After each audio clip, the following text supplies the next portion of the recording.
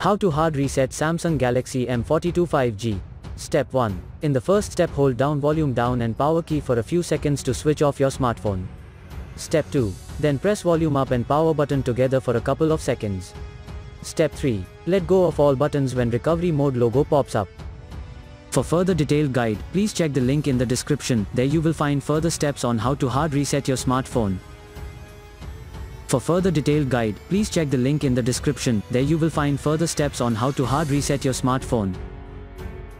For further detailed guide, please check the link in the description. There you will find further steps on how to hard reset your smartphone.